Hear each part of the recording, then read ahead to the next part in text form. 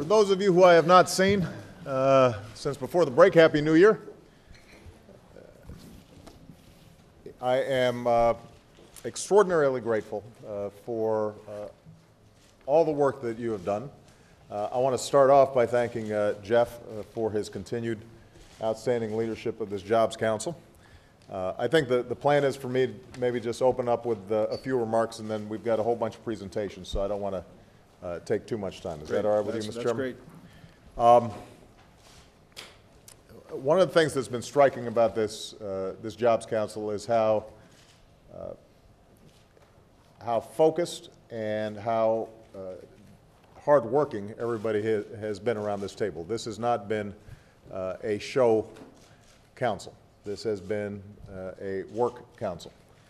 And because of the extraordinary commitments that each and every one of you have made, we have generated, I think, as good a set of proposals as we have seen coming out of the private sector to help to guide and steer our economic agenda and our approach to jobs and growth over the next couple of years.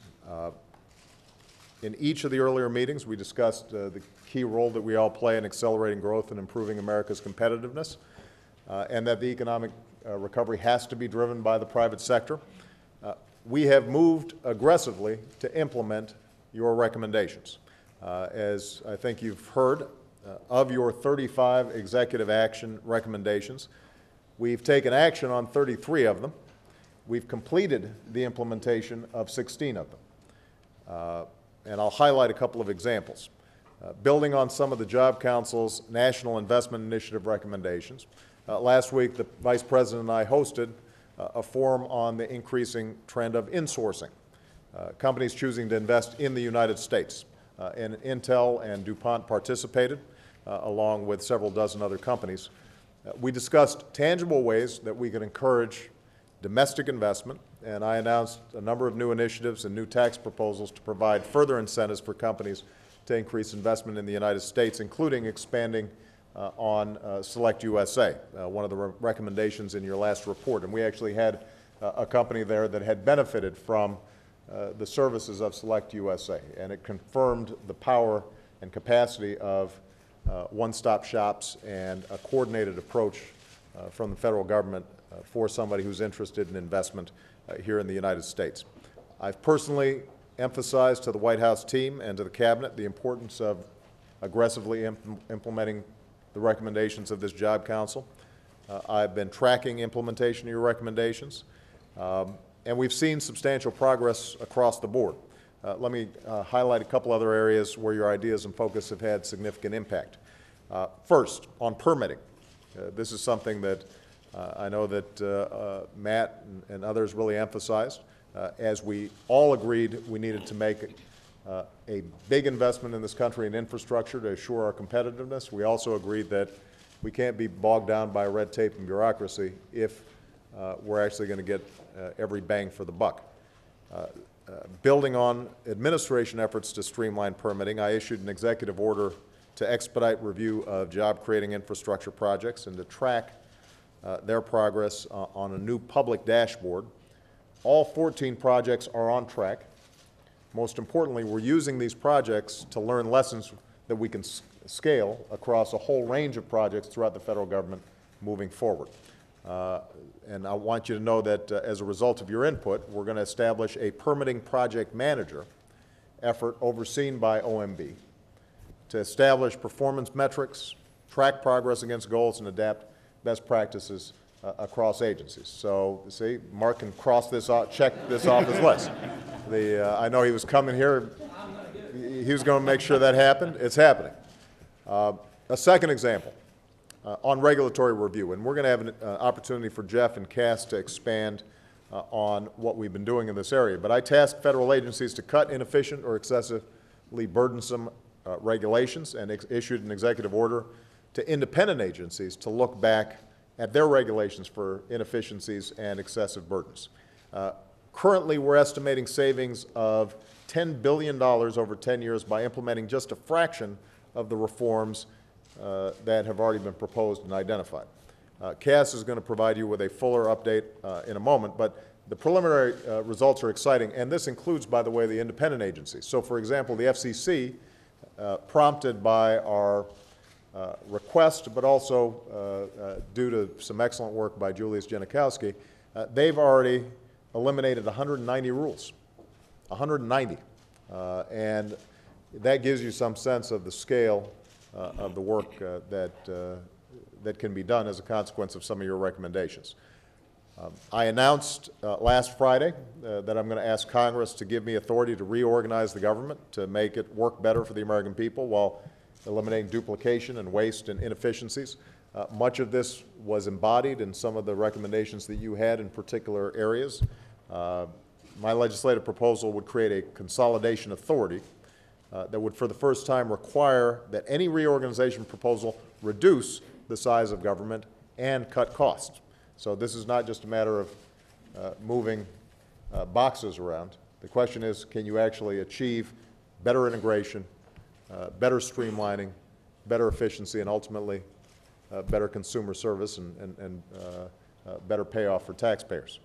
The first proposal we identified was to consolidate the 6 agencies focusing primarily on business and trade into a new department with a single mission: to spur job creation and expand the U.S. economy.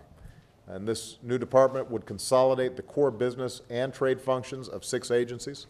It would be focused solely on helping entrepreneurs and businesses of all size to grow and to compete and to hire, while also cutting costs and provide better customer service. So I make these points just to say that not only have you guys exceeded all expectations in providing specific, thoughtful recommendations, hopefully we've at least met your expectations in follow-through and implementation. What we haven't seen is a bunch of white papers sitting on a shelf somewhere collecting dust.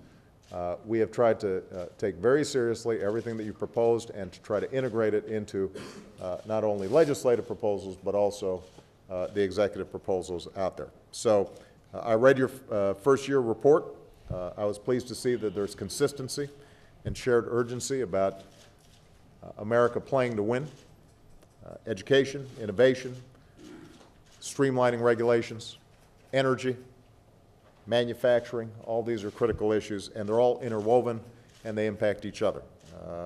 I recognize a lot of these issues are difficult. They've proven challenging for decades. The good news is, on each of these fronts, we've made progress this year.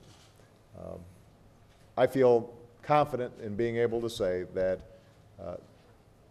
every one of the agencies in this government has been focused on how do they improve, get smarter, get better, get faster,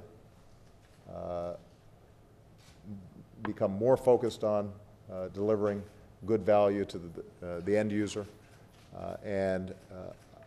I believe that we've made genuine progress in all these fronts. We would not have made this progress without this Jobs Council. And I think it will pay off in terms of solidifying this recovery and allowing us to move forward in a way where it actually translates into jobs, which has obviously been our principal and primary focus, making sure that we're creating a fair shot for every American who wants to work hard and get out there and succeed in this economy. So with that, Jeff, I just want to say thank you for your being able to provide such outstanding leadership for this effort. And with that, I'm looking forward to hearing all the good work that's already been done. Thanks, Mr. President. You know, I think what we said first, thanks to the council. I think the 26 of us have really been dedicated to you and to the country. And thanks to the members of the administration, Jeff and Cass and others that have worked with us very diligently. I'd also like to acknowledge all our staffs who have done an excellent job as well to pull this work together. I think what we said at the outset was that we wanted our work to be specific, nonpartisan, actionable.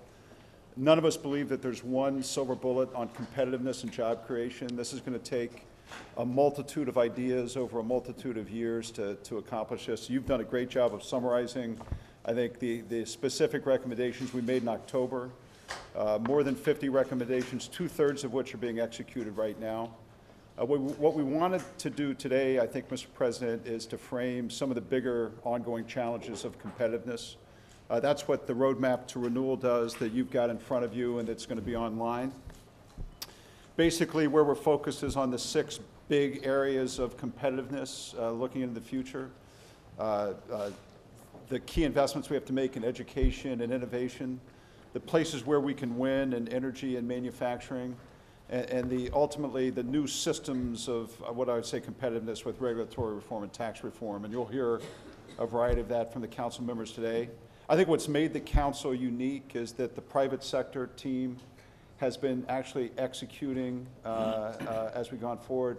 Paul Odolini has really designed this 10,000 engineer program. It didn't exist a year ago. Darlene Miller has put forth a tremendous program on advanced manufacturing. It's now being piloted in Minnesota and Nevada. It didn't exist a year ago.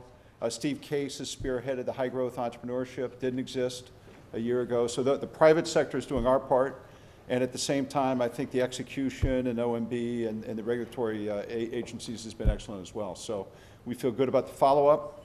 The last thing I'd say is I think on a relative basis, as a guy that travels the world, I think the U.S. is well positioned to compete and win. And I see that going forward.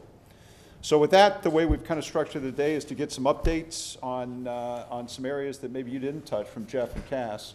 And then we'll go to the committee and have a summary of some of the key initiatives. So, Jeff, let me turn it to you. Tab 3, first slide, and I'm going to go very quickly because I think the President and you, Jeff, have already hit on many points here. The first slide, which has boxes running left to right, 52 discrete recommendations from the Jobs Council, and I want to second what the President said, which is many of these areas you identified for the first time and we jumped on. Others you helped us prioritize, but for your help in pushing, we would not be at the point that we're at, which I think is we've gotten a lot done and we've got a busy 6 months ahead. You start on the far left, 16 of your recommendations are fully implemented. I'll hit on a couple of highlights in a moment. 12, we have made significant progress and we're on track to illustrate. I'll use the example of the investor visas, the immigrant visas, the EB-5s. Good progress across the last couple of years. It's authorized for 10,000. We're now doing 4,000. But at Mark's urging and other Jobs Council members, we've engaged a lean team over at DHS to figure out how we increase the capacity and improve the quality of the decision making at the same time. 7 are partial implementation, or we're continuing to evaluate policy. Energy terrain is one of those. We did our first sale leaseback in the Gulf in quite some time. At the same time, we're working through the policy implications of some of your other recommendations. We'll continue to push hard on those 7. 17 are legislative. As you know, this is a difficult environment for legislation. That said, a few have already gotten done. The small business terrain, SBIR authorization being an example.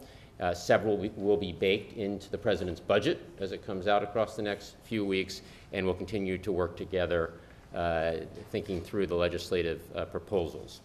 So in total, 52 and strong progress. Let me flip to the second slide, hit a few highlights, starting with the Better Buildings Initiative, something the Council has really put muscle behind, Penny and Dick Parsons in particular.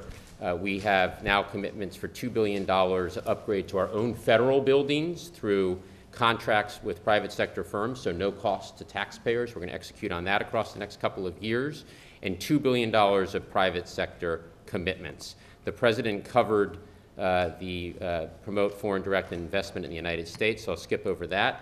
Boosting travel and tourism. We all know that travel and tourism is job intensive in a very good way. We've lost market share. We have made good progress on the visa front already across the last 12 months, up 35%. That's just a start. Ken and again, Penny have been helping us here, and we will be announcing new steps soon to continue to really ramp up capacity, both by process re-engineering and through some potential policy changes. Permitting, I'll touch on in a second. The bottom line here is we will continue to move toward full implementation of the 52 actions, specifically the executive actions, so the 35, and at the same time we're eager for more. So I'm sure there'll be more coming out of today's session and across time. We have the capacity, we want new ideas, and we'll put our full muscle behind the implementation. The President, slide 3, already talked about permitting. This is the dashboard on the left-hand side, which we launched post our Pittsburgh meeting at your urging. I think you can see that for each project, the key steps are laid out, who the owner is, what's the target completion date. All 14 projects are on track for expedited review. 3 are completed, and all of this is available to the public, which helps hold us accountable. Based on this work and other work coming out of the Jobs Council, I know one of the recommendations is the Permitting Management Office approach. As the President said, we're embracing that and look forward to standing that up. So I think a lot of good progress, a busy 6 months ahead. Let me hand it to Cass. Great, Cass. Great. Thanks much. I'll emphasize the 3 principal themes of the Jobs Council in the regulatory area over the last year. Idea number 1 has been the need to use cost-benefit analysis to discipline the flow of new regulations. I can report that through 3 years of 3 fiscal years under the Bush administration, the net benefits of rules, that is economic savings, lives saved, everything you can monetize. Bush administration had $3.4 billion in net benefits. The Clinton administration had $14 billion in net benefits. We expect to be at $91.3 billion in net benefits. And that's happened in large part because of the emphasis on careful discipline from the Jobs Council. Cass, are these figures in one of the, is there a slide in here corresponding to this, or are you just doing this orally? I'm doing this orally. Okay, sorry. A slide on request. With respect to costs in particular, which have been emphasized apart from net benefits, 2007 remains the highest on record, and the costs I can report are lower in fiscal year 2011 than in fiscal year 2010. There's actually been a reduction in costs. The bulk of regulatory costs over the last 5 years have come from the previous administration, not this one, and that's been in large part because of discipline that you've helped us to achieve. Your second recommendation has been to get rid of outmoded rules and to reduce cumulative burdens by emphasizing retrospective review of rules on the books to eliminate costs and red tape. In late August, we got 26 reform plans, 1 for every member of the Jobs Council, exactly the same number, 26, with over 500 reform proposals and 800 pages of initiatives. A subset of these have already been finalized, not just talked about, and we anticipate the elimination of millions of hours in red tape as well as billions of dollars in savings. The Occupational Safety and Health Administration, for example, has eliminated 1.9 million hours in annual red tape imposed on American employers. I can also say that we expect significant cost reducers in the very near future, that is in weeks, not months, supplementing the measures that have already been announced. In a very ambitious third and final proposal, the Jobs Council has stressed the importance of applying the burden-reducing principles in the President's executive order to the independent agencies and also calling on them to do retrospective analysis of their rules. A historic executive order from this past July asked the independent agencies to do exactly that, following on your recommendation. And we received just recently, a couple months ago, not 5, not 10, but 16 retrospective review plans from essentially all of the rulemaking agencies that have independent status. That is, they are not within the policymaking prerogatives of the President by congressional enactment. Not only has the Federal Communications Commission eliminated over 190 regulations, including, finally, the Fairness Doctrine, and a number of other rules that impose restrictions on the communication industry that have no place in modern society, but we have significant streamlining ideas from the FDIC, the Federal Energy Regulatory Commission, and the Federal Reserve. We have met recently with the independent agencies, and they have expressed unprecedented interest in using cost-benefit analysis to get careful analytic control of the flow of new rules. There's a lot more to do together. You've given us a ton to think about, but in a very short time, we've been able to make a significant start toward a regulatory system that protects health and safety while also promoting economic growth and competitiveness. So with that, Mr. President, we'll shift gears, talk about today's report. I think what we've tried to do previously is be specific, actionable, and try to create jobs now. We did 19 listening and action sessions around the country so we could hear what our fellow business colleagues and citizens had to say, and we used that to shape what we picked on to work on in terms of building these systems of competitiveness. There was a big focus on education, and that was led by Ellen and Cheryl, and I'd ask them to kind of give you a quick update on some of the recommendations we have in this area. Great, certainly. So there is a tremendous amount of published data on education. We utilize that. We also reached out to many different companies, associations, education officials, public-private partnerships to really gain an understanding. And the conclusions were clear. There is building a gap between the skills we need for a competitive U.S. economy and the skills of the workforce that only appears to be growing, and all indications are it will. So we really do need to address that gap, and STEM is one of the critical areas. And if you add to that the fact that many of our companies employ many scientists, engineers who are of the baby boomer generation, who are going to be retiring in the next few years. My own company in particular will lose close to half our U.S. workforce in the next 5 to 7 years. At least half of them are engineers and scientists, and we need to replace them. And I think it was a big topic during your insourcing forum as well. So we then looked at the many great efforts that are going on today, and that some of them are very localized, others are broader than that, but there's a lot of activity to address this skills gap, and we wanted to really utilize what was going on and maybe identify the areas that were leverageable and that we could really get some momentum with. I'd tell you, there's just a lot of interest, and a lot of people were very excited about helping us here. So I'm going to focus on a couple of our recommendations on K through 12, and Cheryl will take us through the workforce. So the funny thing about K through 12 is that there is a unanimous that it starts before K.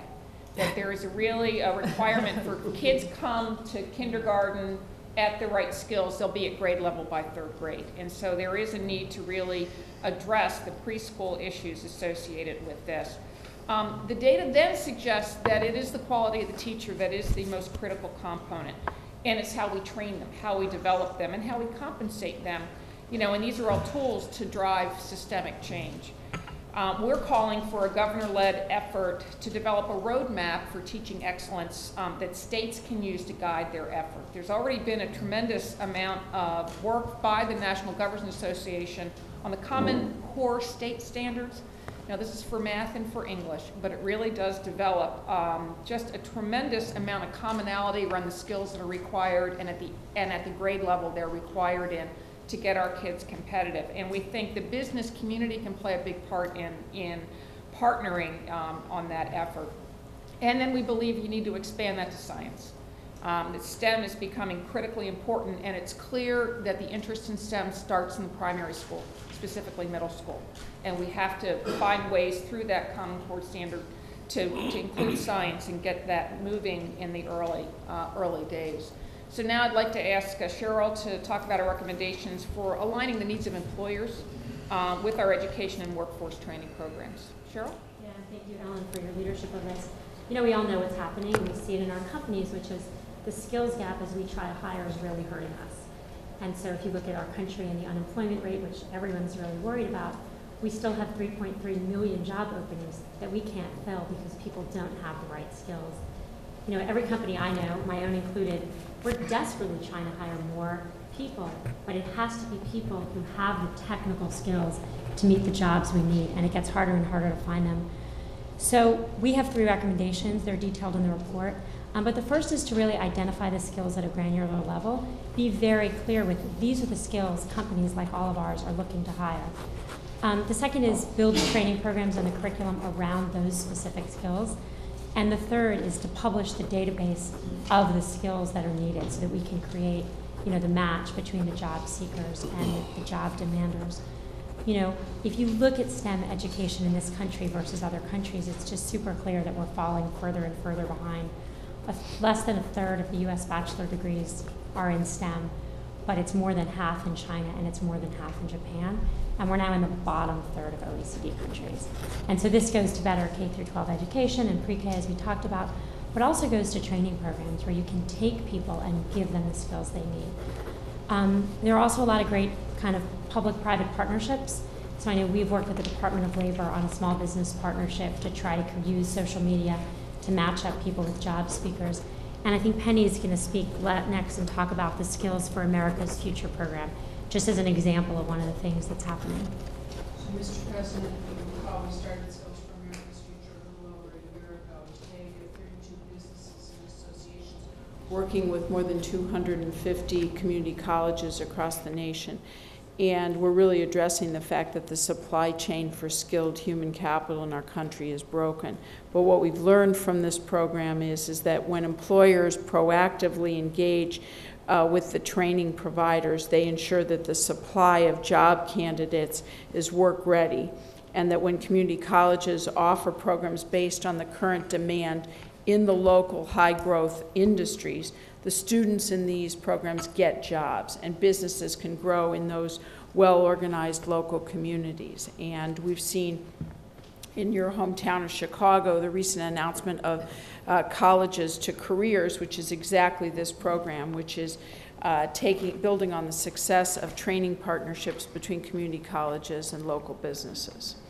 And that's really a pilot that's meant to demonstrate how we can restructure our workforce system across a region. Yeah, and just in conclusion, the opportunity is real, and it's just not what government, federal or state need to do. I think what we've seen through it is the real power that business, in connection with states and in connection with community colleges and universities, can really move this on, and we're really looking forward to getting after that. Well, let me just say everything that you guys reported on is consistent with where our focus has been. This is not going to be something that you solve in a year.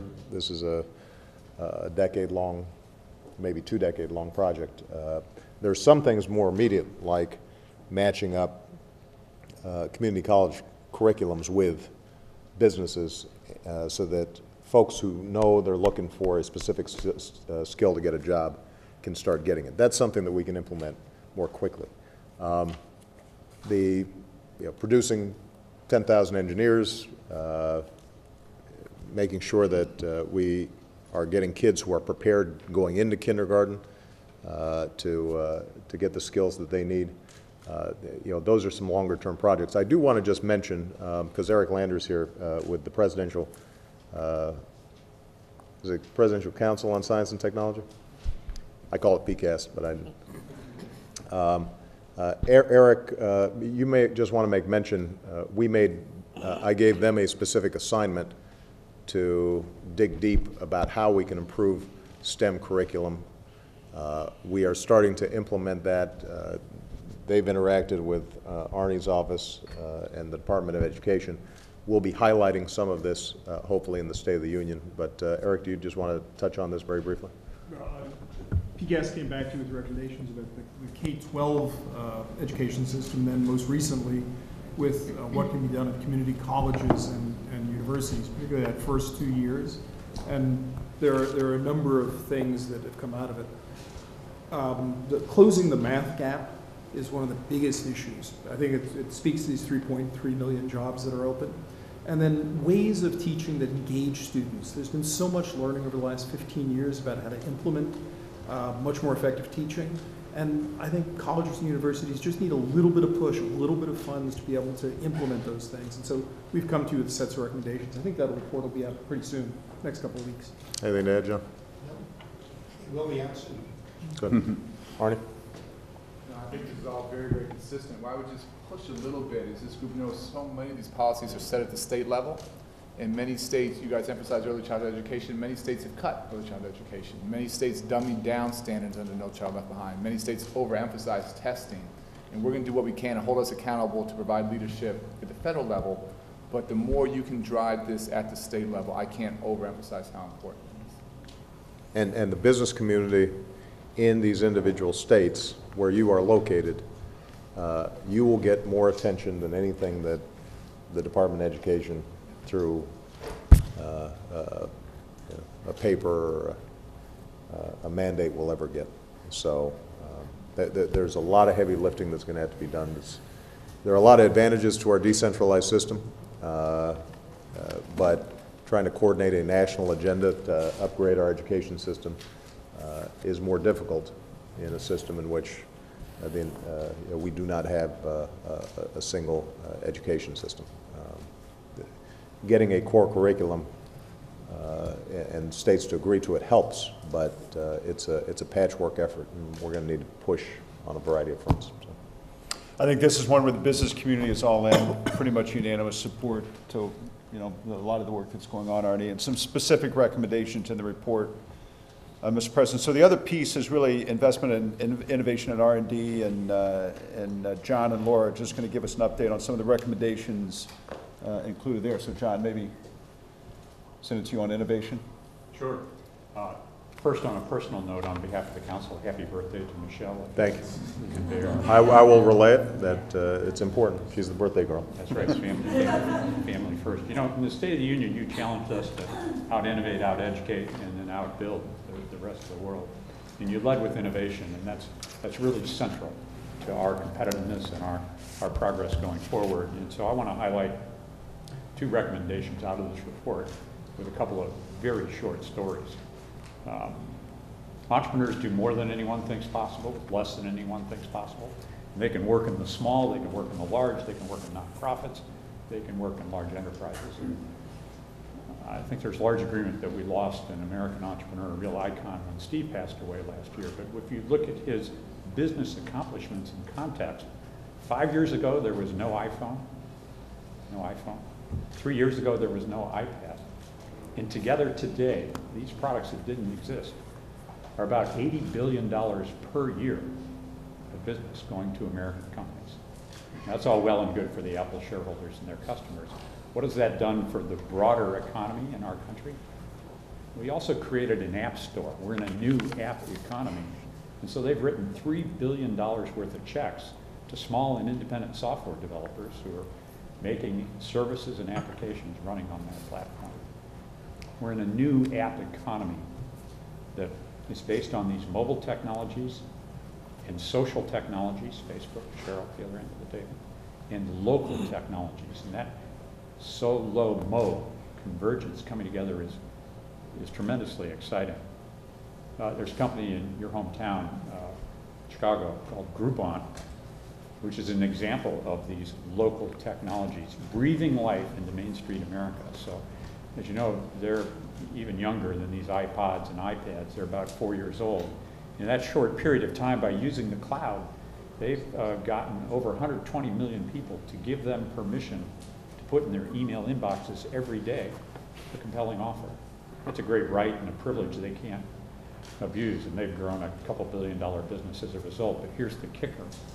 With those cloud, crowd, so-low-mo technologies, last year they drove $1 billion of new and incremental business into Main Street USA, small businesses. Thought Amazon and the internet were taking money away from those. Well, this is causing communities to get new economic life and to grow jobs.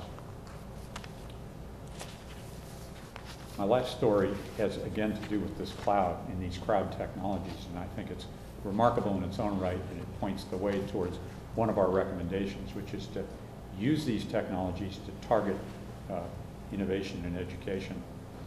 There's a Bangladeshi American by the name of Saul Khan, who 3 years ago said, I'm getting out of the hedge fund business. He's MIT trained. And he decided to tutor his niece and nephew in math, making little 18-minute videos, one at a time. They liked the fact they didn't have to deal with him one-on-one in real time. They could watch him when they wanted to. And he put that up on the internet. It's grown today to where he's delivered 120 million lessons out of a curriculum of 1,800 topics, largely K-12, all around the world. 120 million lessons from a university with a faculty of just one. So this targeting of the technologies to education, using the cloud to gather a crowd, to serve a crowd, crowdsourcing, making capital available for these nonprofit, for-profit entrepreneurs. Our group really believes is an unavoidable, it's a really obvious trend, but worth highlighting and moving faster. I think the more we can do to bring this new app economy to all walks of American life, the better we're going to do it, out innovating, out educating, out making, and outgrowing jobs in America. Laura? Well, Mr. President, I want to build off of that by maybe putting the U.S. performance in some of these major success stories in comparative and competitive national level analysis, because the competitive environment's changing, the pace of innovation is accelerating, and global competition in innovation is really increasing. This is great for innovation, very, very important.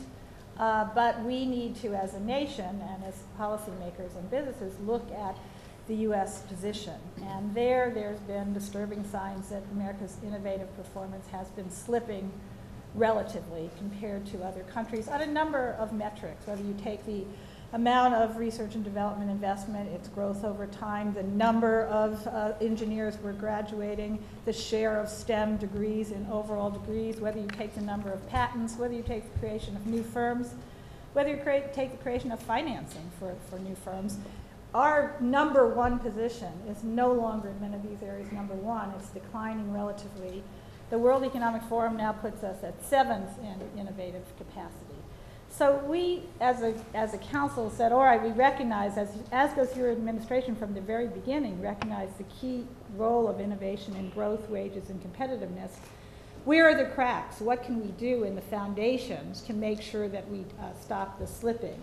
And so we focused on several things: government support for research and development investment, particularly basic science; government support for private sector research and development through the R&D tax credit, which is a very powerful and successful tool. Obviously, you've heard about STEM education, so I won't talk about that. I think Steve is going to talk about another foundation, which is basically support for entrepreneurs and financing. So let me talk a little bit about just the R&D spending and R&D tax credit side of this. And I want to use two examples to follow up on examples that John used. And these are very well documented in the report that's come out of your Department of Commerce for the American Competes Act. There's a very good new website on innovation. There's a great report. It says basically all the things that we say it says, and it says with more detail. But one of the things that they have there is a couple of wonderful stories about the history of the formation of Google and Genentech. And what you see there basically is government funding from NSF, government funding from NIH. They support the professors in the labs at the universities. They support the education of the graduate students. They come together. They come up with ideas. One is the Google idea. One is recombinant DNA. Then we get the venture capitalists to come along and take those ideas, which wouldn't have existed without that NSF support and those students and faculty, and bring them into the marketplaces. Today we have a whole new industry, biotech. We have Google, and I'm sure you could tell the same kinds of stories again and again. So we really have to be committed to continuing federal support for basic science. And this is under stress, as you know. This will be under stress. It's a non-defense, non-security part of the federal budget. And the council supports your goal of raising R&D spending in the U.S. economy to at least 3%. An important part of that is maintaining and increasing federal spending on research and development. It also, another important part of it is getting the R&D tax credit, as you have suggested and championed it all along, simplified, permanent, and broader. That is, we have to compete. The rest of the world has, we innovated, one of our innovations was tax credits for research and development. We were the first country to offer such a tax credit. The history of the credit is that it's very effective, and I put in this report for all of you to read, a report that I worked on for a year, sort of looking at all the evidence on this. Economists have looked at it again and again. It works. It really works. Other countries have realized it works, so they've come along and offered even more generous research and expenditure tax credits. And companies can do their research and development around the world, and it's become more footloose. And so countries compete to get GE to move its lab there, to get Caterpillar to move a lab there, Microsoft, any company, they will compete for it. So we need to make sure that we get that tax credit in place. It's been allowed to lapse, but I think we've done retroactive passages of this before, and we need to work on that. Let me conclude as a segue to the next part of the conversation. America's ability to innovate, I think, even though we are slipping in some rankings relatively, I think is really second to none. And I think it has to do with the ecosystem of the universities, government policy, the private sector, our venture capital industry. But what we see, I think I'm worried about slipping on is not our ability to innovate, but our ability to capture the value of innovation. Our innovations can go any place in the world. They can go any place in the world for tax reasons. The intellectual property can go someplace else. The production can go someplace else. The sales can go someplace else. The skills of the workforce can go someplace else. We have to worry very much about everything we can do to make the U.S. the competitive place to take the innovation and create the value. And then I think we can talk about all the things that we need to do for that, education being one, infrastructure being one, support for entrepreneurs being one. There are numerous things, but we have to make sure we are the choice of multinational companies around the world, the place to do business, the place to take the innovation and make it happen. Thank you. Well, look, Laura, you're absolutely right. We have been focused on this from the start. From the start. I think there's not a recommendation I see in here that we haven't begun to push on. This is an area where theoretically we get bipartisan support, but oftentimes things bog down in Congress. I don't know if, just to give you an example, going back to PCAST, which focused on this, John, you may want to comment. We had PCAST look at what's happening to our R&D in this country, and part of what's happening is we become heavier on D. Yeah, it's sort of big D, little r, partly because, frankly, companies are having a more difficult time. Bell Labs was essentially a subsidy as a consequence of a big monopoly that was able to subsidize some basic research, and now companies just don't have those kinds of margins where they can create that. We're going to have to fill the gap. And so what we're going to try to do, even in a very difficult budget environment, is to continue to increase it. Not as much as we would have liked. And this is an area where we're going to need help. Businesses are going to have to publicize why this is important, because oftentimes people like this in the abstract, but when it comes time to actually trying to budget increases for NSF, NIH, and so forth, it falls by the wayside. But John, do you want to comment at all on? Well, I would just add, PCAST had a very good meeting with the President the week before last, talking about these R&D priorities and challenges. And I think we're very lucky to have a President who actually really gets it, how and why these investments are crucial across the whole range of challenges our country faces, not just the economic ones, but health challenges, environmental challenges, energy challenges, security challenges.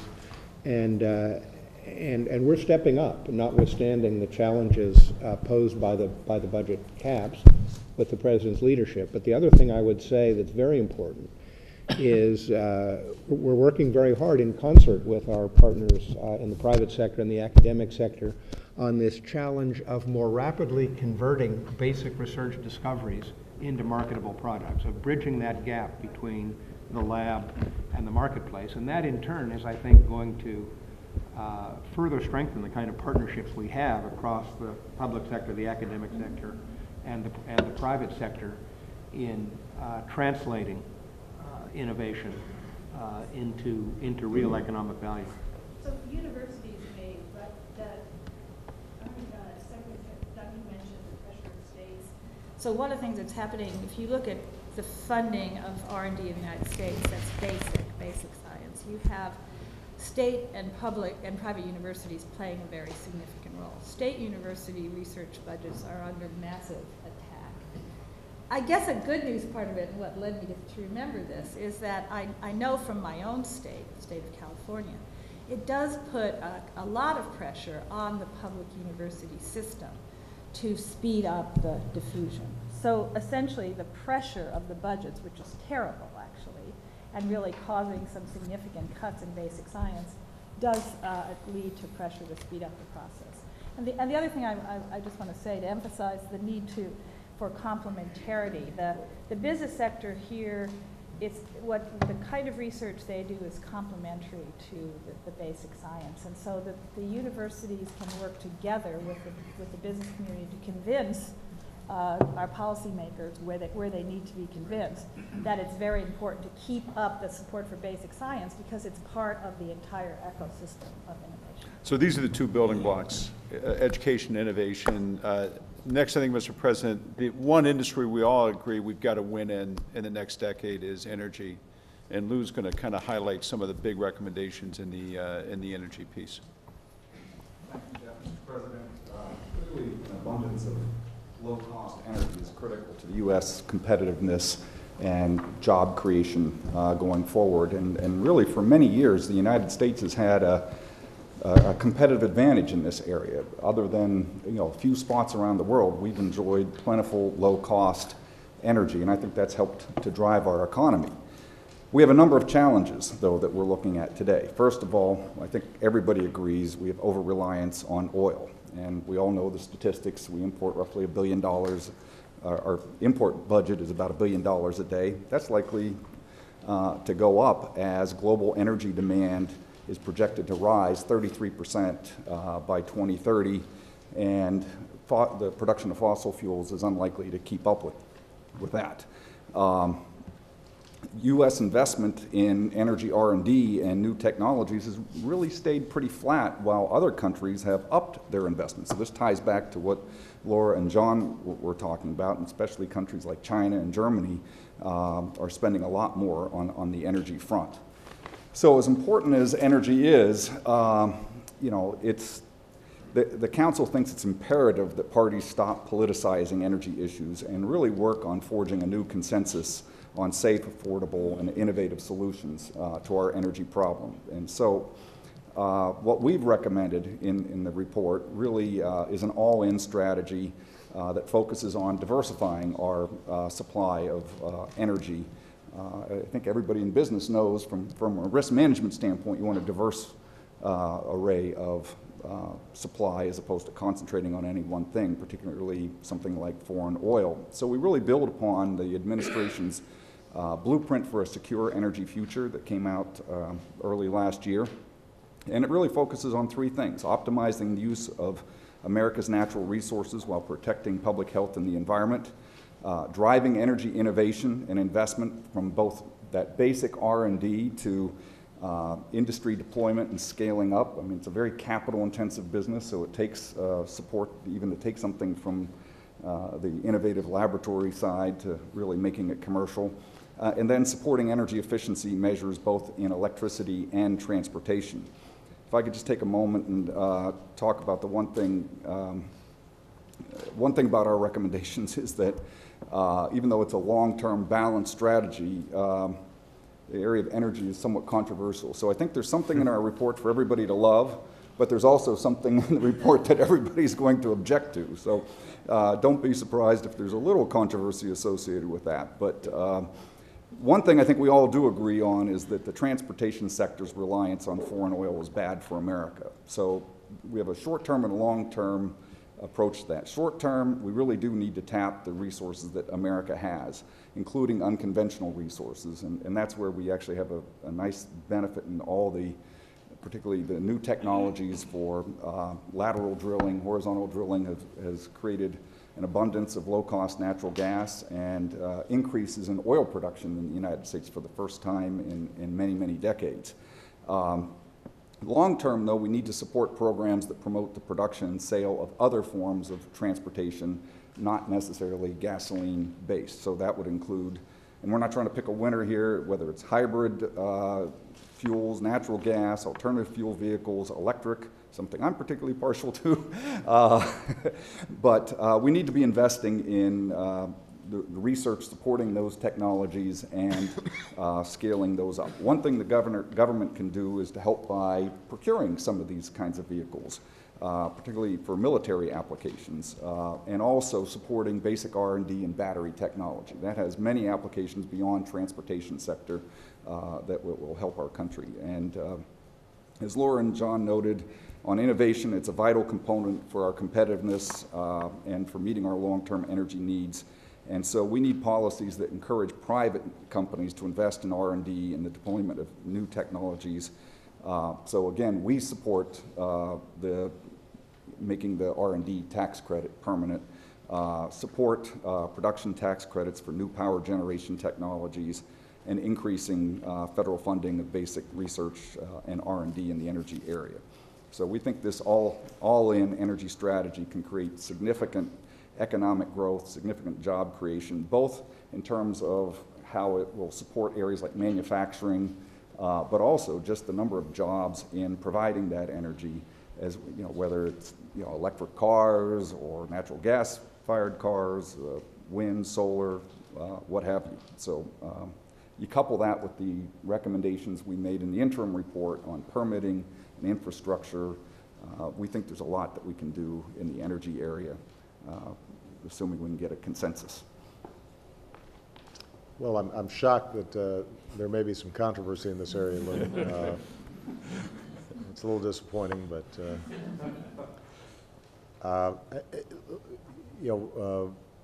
again, I think the recommendations you've made are sound.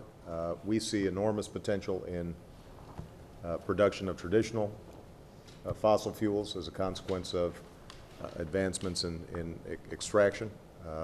One of the things that we'll be budgeting is the basic research to ensure that that's done safely in a way that protects the public health.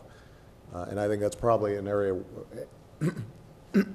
at this point, the economics are such where we don't have to incentivize industry to extract it, but we do have to make sure that the technologies are there to do it safely, where there may be some underinvestment on the private side. With respect to the energy innovation and energy efficiency, these are both areas where we see enormous potential. It shouldn't be controversial, frankly. I'm still scratching my head a little bit on that whole light bulb thing. Not proposed by our administration, by the way, but I thought it was a pretty good idea. And I know Jeff did too, since he was making them. But I think the one area is going to be around energy innovation, where we're going to have to, and we've seen this obviously over the last 2 years, this constant controversy over do we make investments in things like wind and solar where the unit costs don't yet match up entirely with more traditional fossil fuels, and how much does the government step in that front? Now, the irony is that part of the reason we're having this huge natural gas boom is for the last 30 years, essentially, the government's been subsidizing all the R&D to develop the technologies that are allowing for the extraction of all this natural gas that we couldn't previously do. And if you add it up, the amount of government subsidy over the last 30 years, it's billions of dollars. Nobody's remarking on that. Folks sort of act like that just kind of sprung out of thin air and is one more example of the dynamism of the marketplace. Well, the marketplace needed a nudge here.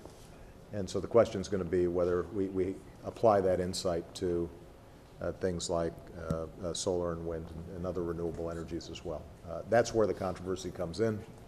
I think having a business voice on behalf of those investments is useful because I think if it's just coming from us, then it can oftentimes look like we're trying to pick winners and losers, or that we have an overriding environmental agenda as opposed to an economic development agenda. And my view has always been that these things are compatible. not contradictory. Great. And then on regulatory, we've got Matt and Mark, just an update on some of the work we've done, both short-term and long-term. So Mark. Quick editorial comment. In Washington, there's a lot of loose talk on a lot of different things, including on regs. And so the basic question is, what is a regulation about? What's it for? And we met with economists, academics, business leaders, non-business leaders, a whole group of people, and came to the conclusion, this is not about minimizing the cost of regs. It's not even about maximizing the jobs associated with a given regulation. It's all about trying to achieve for the American people something that's difficult, which is what's the net benefit that you're getting and maximizing that net benefit, which is what Cass and others have been pushing, for the last number of years. So for us, we came across 14 very specific recommendations, 13, since you took the quarterback of the permitting thing. So we're down to 13. 13 recommendations in three specific buckets. One is enhancing stakeholder engagement.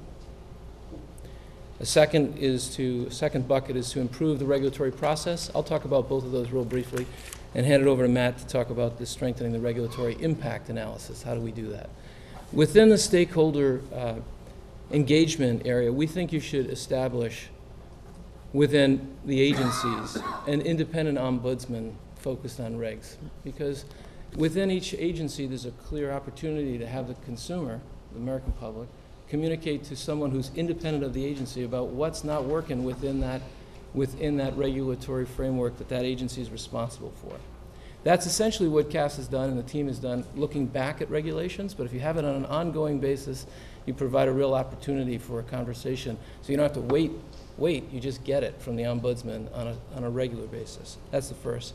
The second is to establish a regulatory portal by industry. This is something that's alive. John can talk more about this, but if you can figure out a way to get a core set of information about what regulations apply to a given industry, it grows over time and it will improve in quality over time. So that's our second. And the third is to more consistently engage stakeholders on an early basis. There's an inconsistent approach to stakeholder engagement early on, so that regs come out sometimes prior to the engagement having been anywhere near as thoughtful as it is in some of the agencies. It's an inconsistent practice. Within the regulatory process, just two quick comments. One would be, you've done within the Interior Department something that we think you should pilot much more aggressively, which is one-stop shop for permitting. Meaning that when you try to permit something in the United States, as Matt and others have pointed out, you're doing it at the federal level, the state level, and the local level. Within the Interior Department, you've worked now with East Coast governors to look carefully at offshore, and you've worked with the state of California on utilizing federal lands for development of alternative power. Both of those efforts, if they were really driven home, you could establish one place, what we call one-stop shop for permitting, where you're working across states. And if you went out to the states and did an RFP to say which state's going to be the most aggressive in working with the federal government on this, I think you'd get a positive reaction. Finally, this is something that we talked to Cass about this morning, the whole team did, and therefore it's possible that this is one that's already accepted. But we think that if you can figure out a way to better align U.S. regs with your major trading partners without being a lowest common denominator factor, that can be a very powerful thing. Because many of us are operating across countries, and if we're able to do it on a consistent basis, we'd save a lot and streamline our own regulatory issues. Matt? Mr. President, we know that this is a subject you have an interest in by the amount of work that your administration, the agencies are doing, and I do believe there's been a lot of progress. A couple of the things that we continue to come back to. One is the cumulative impact of regulations. And we've had several times to have conversations with Cass and other people of your administration as late as 9 o'clock this morning. And I think it's something that he has an interest in and exploring. And that's what we're really trying to do, is to find that right balance of protecting health and safety, but also creating an environment of where companies want to come and provide more capital formation and ultimately then, of course, hire people and create jobs. The whole issue of retroactive review of what you've taken up with the independent agencies is vitally important. We believe in that very much. One area that we do believe in more government would be to expand OIRA We'd like to see more people for Cass and his team. And we just know that this country you run has a lot of agencies, a lot of different talents, a lot of different quality of the analysis that's done in this cost-benefit analysis. And you know, again, I'm kind of on the edge on this versus the many others on the commission. But I really hope you'd keep your mind open to codification of these issues, because I think one of the issues that business faces is that as administrations come and go, the rules get changed. And you know, you pulled back the ozone rule. Well, does that mean that the next administration is going to impact it? And providing a process that has more clarification by statute will improve the professional analysis of the cost-benefit analysis. And quite frankly, I think it'd go a long ways to shutting the business community up and creating an environment. You know, let's go. I take that as a yes, so I appreciate hearing that. The rest of your team wasn't quite so anxious on that one, but we appreciate the work you've done so far on this. Well, as I said, and I think Cass will testify to this, both literally and figuratively. We take this extraordinarily seriously. And I think there's some good lessons learned. We're in the process of pushing them down into the agency levels, both our agencies and the independent agencies. We've seen more responsiveness, less pushback, I think, on a lot of this stuff than we might have expected. I think some of the process recommendations that you made, Mark, are sound. I do think that one of our experiences, at least one of my experiences over the last 3 years, is that the agencies oftentimes feel more defensive and the stakeholders are less constructive if stuff happens late as opposed to stuff happens early. If the consultation happens late, if the rule's already out or has already been proposed, then it's harder to get all sides to sit down and try to figure out how do we solve this problem, as opposed to how do we beat back the other guy's efforts. And so I think that we should look very carefully at many of the process recommendations that you made. You mentioned the Interior Department and what they're doing in terms of one-stop. That one of the values of this whole process has been seeing each agency try different things, and then us trying to collate what are the best practices, what are the lessons learned, and then seeing if we can spread that across the agencies. In terms of the codification issue, look, we've got to just give that more thought. You know, the challenge here is how do you, I'll be very blunt, given the complexities of the issues involved with all these agencies, if you've got a whole set of these rules that are subject to even more congressional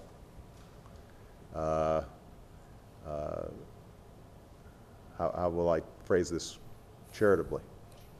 If Congress is more deeply involved in the details of each and every one of these regulations, then I think what you get is gridlock of the sort administratively that we've already seen legislatively, and that's a source of concern. I do appreciate, though, the need for consistency across administrations. Some of that, frankly,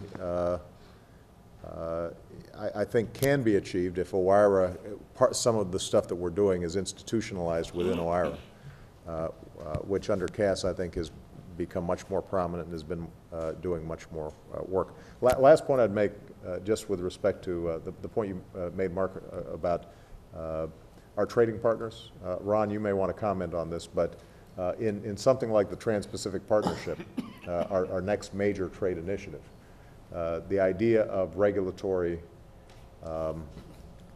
synchronization is something that is very important to us. And I think in all of the discussions we're having, both across the Atlantic and across the Pacific, this is a topic that's come up.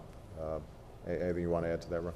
You've said it well, and Mark, I'll give you my information, but we are the most ambitious effort we have at regulatory cooperation is through this new Trans-Pacific Partnership. But to the President's credit, one of the real focuses of our hosting the APEC Forum this year with the 21 members was looking at regulatory convergence. And the President has asked us to do this in all of our configurations. So we have a similar effort going on with Mexico and Canada. We're doing similar things with a new effort we just launched with the European Union.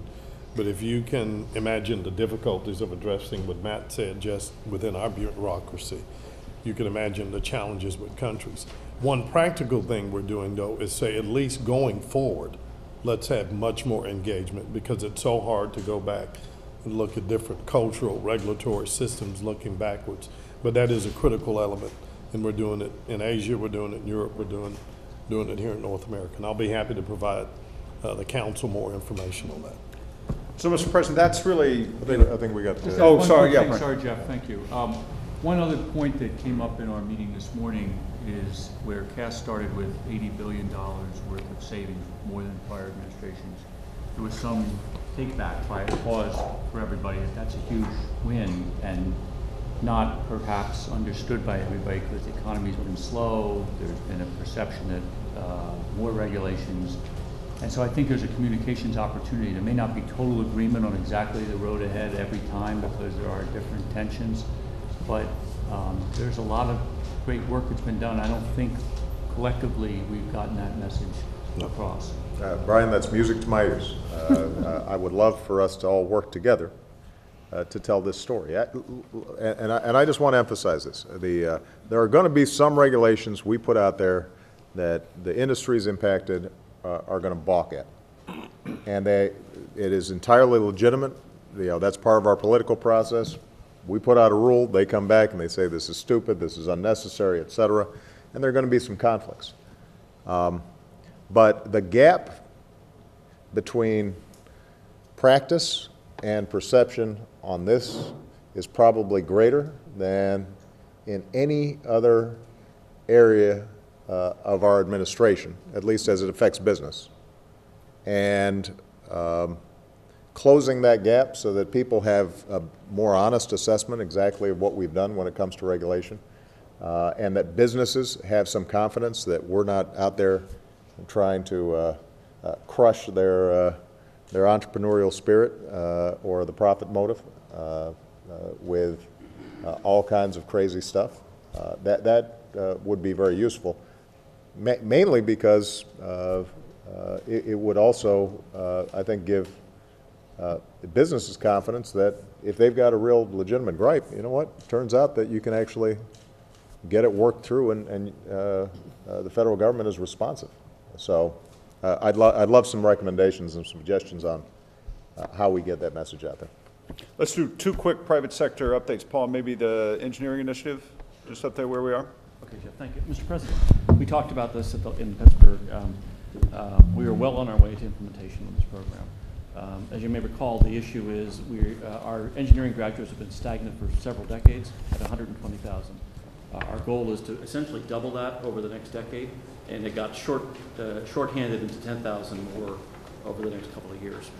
There's three prongs to the program. The first is to get the best known methods of the best colleges of engineering in the country implemented across a broader sector of the universities. The deans are meeting here in Washington at the White House on February 6th to kick off this gold seal of excellence in engineering programs around a certain improved curriculum that drives down attrition and up graduation rates. The second part of the program, we have the top 25 schools involved. There'll be the top 200 by the end of February, and we're looking at the top 2,000 over the next year or two. It, of course, needs some money. The private sector's kicked in $50 million. We have contributions from several firms in this room now that will direct funding towards not just mentoring programs for the students, but also training the teachers on the best known practices. We think we can close the gap on the funding we need through NSF redirection of existing funds. I've line of sight, so there's no ask for you on that one. The second part of the program has to do with jobs for the kids, because if they don't touch engineering before they graduate, the odds on them being interested are very low. We've now have 67 companies committing to 7,500 jobs this summer, investing $70 million of their own money into jobs, and I would expect that would grow over time on an annual basis. The third part deals with getting kids to be more interested, to stay with engineering, to come into engineering. And we have an event at Georgia Tech in March where it's sort of a national pep rally, the National Day of Engineering. That's going to happen across the country. It's going to be broadcast live on MTV. We've got commitments from Facebook and Comcast as of this morning. Thank you, Brian and Cheryl, to also Good work. Help us there. There's an MTV program called Stand-In Professor, where they have celebrities come in and surprise and teach classes around the country. A number of us have signed up to do that. MTV wanted me to extend an invitation to you, should you want to go back into the classroom. As long as I don't have to teach engineering. I'd be happy to do it. We can make this happen. So in short, we're in deep execution mode. I would expect to see the results of engineering graduates improve linearly over the next 10 years. Great initiative on that one, Paul. Thanks. Steve, high growth. Good news to report on this front. When we met in October, we talked about the importance of high growth enterprises and backing entrepreneurs and the history of building America through the back of these entrepreneurial companies and a lot of job creation. And we laid out 3 priorities at the time, and you gave a great speech in Pittsburgh talking about the story of entrepreneurship as really being the story of America.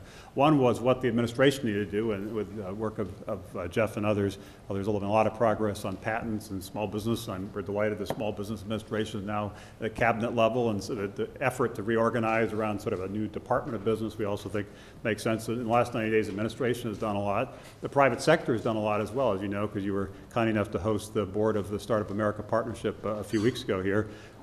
50 companies now have committed over $1 billion of resources to help the next generation of entrepreneurs, and we're building up these startup regions around the nation. So the administration's done its part, and the private sector's done its part. The real question I think we all had 90 days ago was Congress going to do its part? And I'm actually quite encouraged in the last 90 days. Almost a dozen different bills have been introduced by the Senate and the House with bipartisan support in most cases. One last month, for example, I know you talked to Senator Warner recently about the Startup Act that he introduced with Senator Moran. A few weeks before, there was an AGREE Act from Senator Coons and Senator Rubio that are really focusing on the issues we identified around access to capital, around the issue of talent, high-skilled workers, around regulation, particularly around crowdfunding and Sarbanes-Oxley. And people really have made this a priority in the last 90 days. So I'm really quite encouraged with your leadership. Hopefully it'll be a focus of the State of the Union, and been working with Gene and Valerie and others in the last few weeks. They've been really generous with their time trying to craft the right legislative solution. There is a moment here where I do think, even though everybody knows how difficult things are right now in terms of getting legislation passed in what is a difficult environment, there is a moment where people do recognize the important role entrepreneurs play, how they are the big job creators, how they are the big drivers of economic growth, and how it's really critical that we double down on our nation's entrepreneurs as other countries, as John and Laura and others have articulated, are stepping up their game and trying to replicate America's secret sauce around entrepreneurship. So the next couple of months are critical. I think there is an opportunity. Clearly is interest in Congress. There is bipartisan support, and we'll work with your team to try to make sure we get this done in the next couple of months. Good. So we got a lot of this, Mr. President, going on. I think that as the council's framed it. Lastly, let's hope Roger doesn't ruin the day on the economy. So, just kidding. I always get that challenge. First, I'd like to make an unscripted ad hoc comment about what you said about regulator. I think as the only former regulator in the room, I would endorse your prudence about changing the regulatory process from being administrative to having it be more judicial and legislative. Having been the participant in a fair amount of interaction with Congress as a regulator, I think Congress has plenty of ways to influence regulators, and your prudence, I think, is well-founded. Let me now turn to the thing I was asked to do, which is to talk about the economy. I did have a chance to consult with a few others, and I will not surprise you by saying the economy globally is a tale of 3 stories, basically. The U.S., I would say, still a mixed story, but there are actually some little signs of improvement here and there. Consumer confidence has gone up. Business confidence seems to be improving as well. The most recent data suggests that possibly this year will be a year where we're going to be growing at potential. Not superb, not enough to really dent the thing that you and I and all of us care about, which is the unemployment rate dramatically, but I think probably better than we have been in the past. Europe, as you well know, perhaps a different story. Mixed down, if the U.S. is sort of mixed to up. The debt crisis there is weighing very heavily. Markets, I'll come back and talk about that. And the policymakers and politicians there, I think, are having a little trouble figuring out how to deal with all of that uncertainty. My friends at the European Central Bank, I think, have gotten some religion about being more aggressive. The actions they've taken in the last few weeks, I think, have had the desired impact. So Europe, I would say, bears a lot of close watching. I'll come back and tackle about that a little bit more. The third big engine, obviously, is the emerging market. And there, things continue to look strong. As I've talked to some folks around this table, I think they're still picking up some strength in the emerging markets. China has reported its growth rate coming in yet again at around 9%. And that's quite important to us because not just China, but Europe in general, emerging markets in general are an important taker of our exports. And so I think this is really quite important. As I go from what's happening in the economy to a place that I spend all of my time, which is looking at markets, again, 2 or 3 different stories. Equity markets last year were highly volatile, as you know, relatively flat. They've started off this year with lower volatility, a little bit of an uptick in equity markets.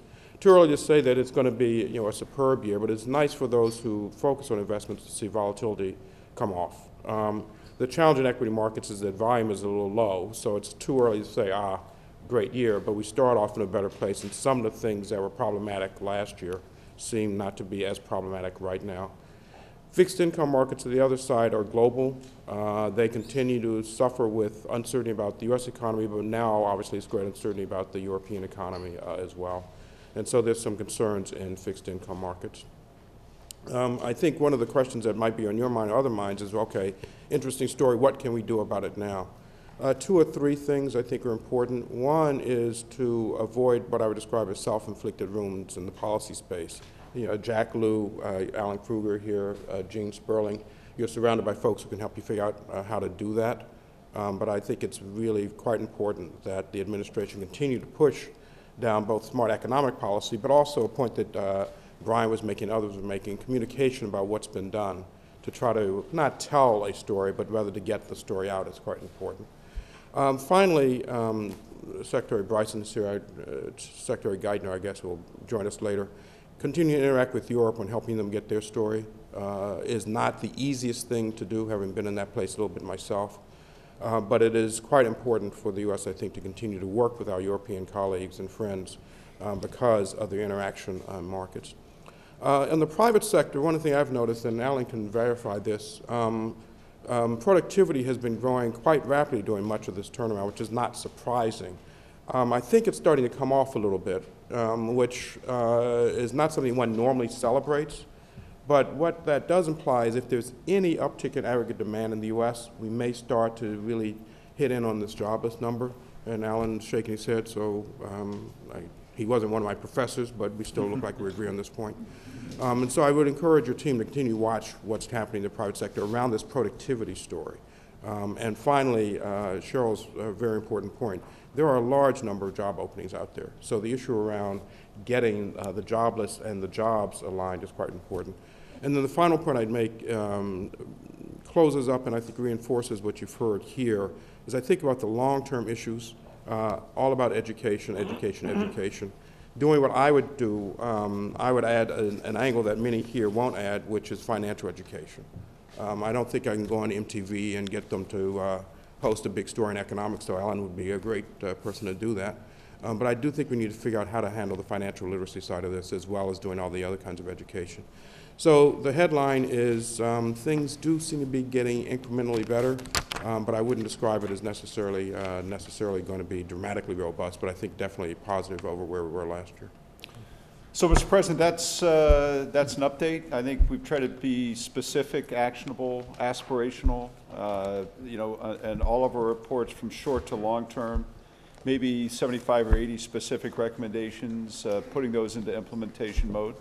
And I think all of us have really been committed to the process, committed to build confidence and outreach. And we've got a lot of work ahead, but I think all of us are optimistic about the future of the country. And are glad and hoping that we can continue to push these ideas and recommendations forward. Well, I just, again, want to thank all of you for the seriousness and effort that you put into this Jobs Council. We're going to continue to gather recommendations from you and are going to continue to try to implement them as quickly as we can. Those where we think there's an issue, we'll get back to you, and there will be a iterative process where we'll be in discussions in terms of how we can achieve some of the goals that have been set. I want you to know that obviously you know, this year is an election year, and so getting Congress focused on some of these issues may be difficult. But we have been struck by the degree of capacity we have administratively to at least chip away at some of these problems. Oftentimes it's hard to get the kind of comprehensive solutions that you want without legislative involvement. But those small incremental steps, they add up, and we're going to continue to make sure that we push that as hard as possible. I did notice that you know, we didn't have time to talk about manufacturing. Although, Jeff, I know that you and Rich Trumka and others had spent a good deal of time on it. In some ways, that's all right, because essentially that whole insourcing conversation was really a manufacturing conversation. I was incredibly impressed with the potential, at least, for us to start getting manufacturing back in the United States in selective industries, understanding that if you've got you know, if you've got products that involve, you know, high volume, lots of labor, unskilled labor, that it's going to be difficult to move those back. On the other hand, where you have skilled labor, our competitive advantages are accelerating. And we're going to really be pushing hard on that front, along with issues like basic research, et cetera. Partly because my understanding, and John and others, I think you guys helped, Steve Jobs and others helped educate me on the fact that if all our manufacturing facilities move offshore, then it's actually hard over time to keep our R&D here, because so much of this ends up being a matter of seeing how something works in an applied fashion and tinkering with it and going back at it. We've set a goal here, Mr. President, to try to get back 4 points of global market share and value added in manufacturing. We think we can do that. People like Paul and I that travel the world, I think we see the U.S. more competitive today than we have in the last 20 or 25 years. So that's, I think that's another great initiative here. It's a good news story. It merges directly with our export initiative and the great work that people like you know, Fred and Ron and others are doing. So we're going to keep on pushing that. You'll see that as a significant focus in our State of the Union as well. So thank you, everybody. Great work. Great. Appreciate it. Thanks, Mr. President.